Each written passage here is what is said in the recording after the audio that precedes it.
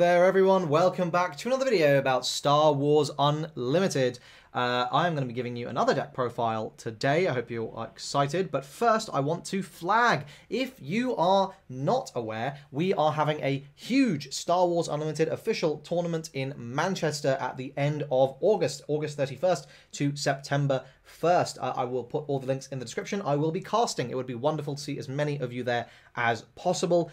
We are hoping to cap out, I think it is 400 players, so that would be amazing to see as many of you there as possible. And yeah, please do check it out and support OPE, who are doing a great job organising as many Star Wars Unlimited events as possible. And of course, it would be wonderful to see you all there, as I will be casting. But let's go ahead and get into this. So for those of you who've seen my Kylo deck profile, of course, Jotaro had to be the other half here. I'm just flexing my deck box. And we are going to be talking about another one of my personal favourite decks from this set, and that is Rey, as I'm sure you knew from the video title. So this is going to be Rey Red, and Rey is a really cool leader who is basically sitting there and making a lot of your cards more powerful, a lot of them a lot more viable, just sitting there buffing stats up and making things go burr, essentially.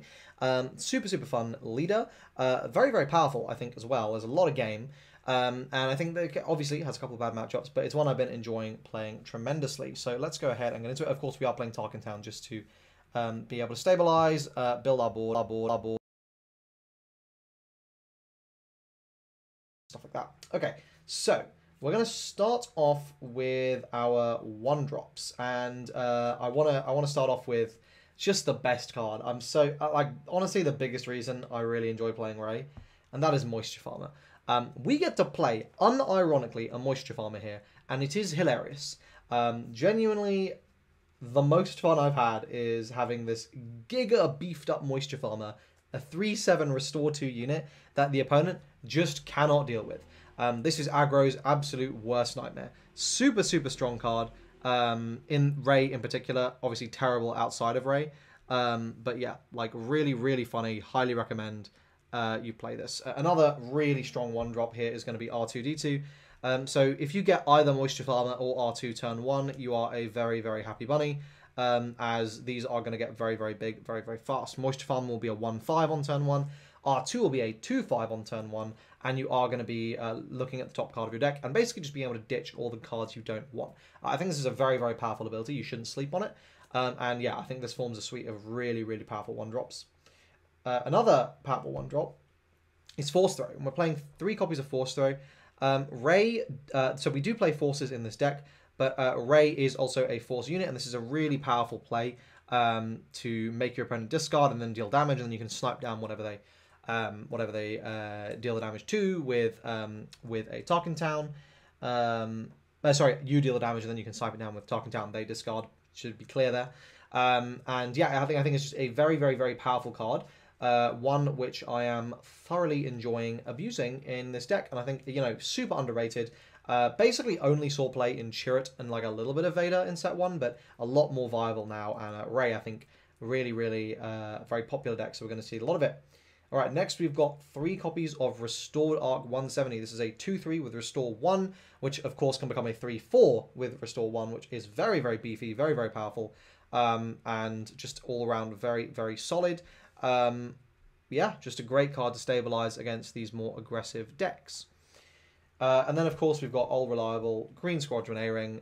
We need to have 3 of this card. It's just a premier ship, which you can make so big. So, as silly as this ship is in Sabine, this is a ship that can be a 3/5 in Rey, like, very easily, which is just so dumb. It's a 3/5 that swings for 5. Just a powerhouse of a card, to be honest. All right, on to the 3-drops, and we have got Yoda. This card is another really powerful one that, in the context of Rey, just becomes so strong. It is Force Traded, so we can get Force Throws online. It's a 2/4, but it becomes a 3/5 post buff with Restore 2, and when defeated to draw. So just a very versatile card, very powerful. This deck doesn't play a lot of the upgrades that you could, but you could be playing a load of these like lightsabers just to start slinging around onto like Yoda and R2 and Moisture Farmer and whatever have you. But yeah, this is just a very powerful card when you're able to get those buffs onto it. Right. 2 copies of Cassian. This is largely going to be in your resource row and come out as a finisher late game when you're just a little bit of damage away. But it is just a 3/5, and that is never bad.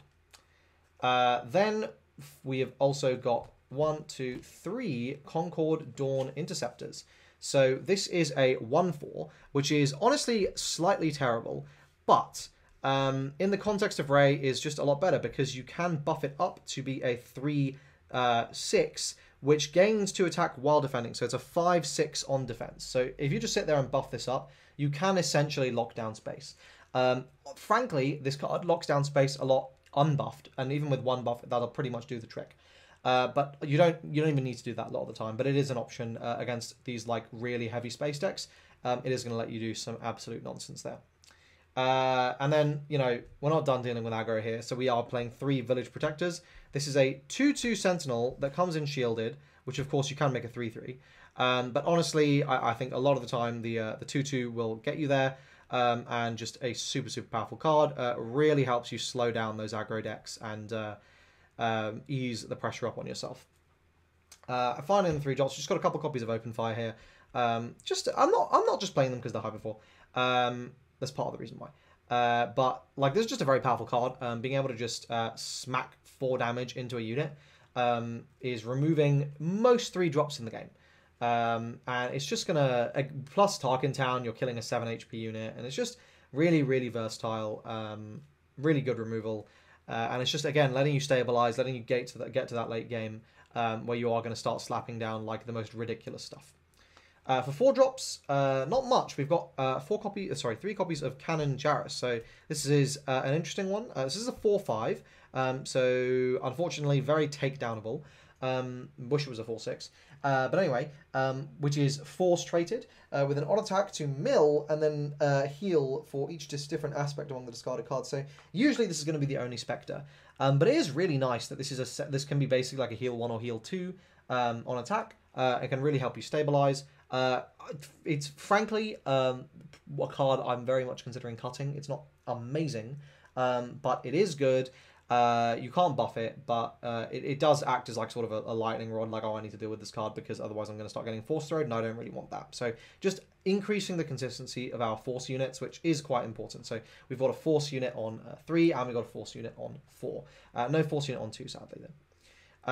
Then we've also got a couple copies of the Forces with me. So this is a card you will have seen if you've played against Chirrut, or if you have played Chirrut, but if you haven't, you choose a friendly unit, give it 2 experiences, and if you control a force, give a shield token, and then attack with the chosen unit. So doing this on Ray is just absolutely ridiculous, right? Like, Ray deploys as a 2/6, you make this a 4/8 shielded, and then you swing with it. Just so strong. Obviously, if you can swing with Ray once first, you can make her a 5/9. After she's, like if you do this turn after she deploys, but even if you're doing this on a Yoda or a Cannon, right? Like if you do this on Cannon, suddenly it's a 6/7 shielded. That's very scary. So this is a powerful card. Again, with Yoda, like on curve, can just be really, really good. Then we have got 1 copy of Takedown and 1 copy of Fell the Dragon. This is just to have a diverse little set of removal here to hit different things. And I put this in the wrong order, but there's also a disabled Fang Fighter in here just to hit upgrades. Just a little one-of, just to add to the basically like the removal suite. There's more copies in the sideboard, but I wanted to have just 1 in the main deck. Okay, on to potentially the most annoying card in the deck. Triple Pillage. This card is absolutely ridiculous. So you make your opponent discard 2. If you guys do the maths, right, and I'm gonna walk you through it, right? So turn 1, you have 4 in hand. Turn 2, you draw 2, and so you play 1 card, you go down to 3. Turn 2, draw 2, you're up to 5. Resource 1, you're down to 4. Play 1, you're down to 3. Okay. Turn 3, draw 2, you're up to 5. Resource 1, you're down to 4. Play 1 or 2, you're down to like 1 or 2.